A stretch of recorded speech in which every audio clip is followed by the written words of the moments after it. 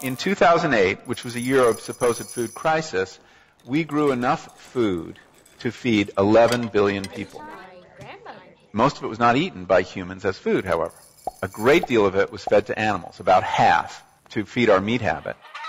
And a great deal, especially in the United States, was fed to automobiles, because we're driving our cars on food right now. So it is not a question of the yield of the arable land we have so much as to what use we're putting all this food we're growing.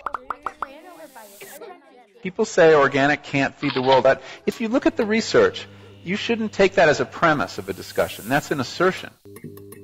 In fact, there's a recent review of the literature that found that in industrial areas, organic achieves 92% of the yield of industrial.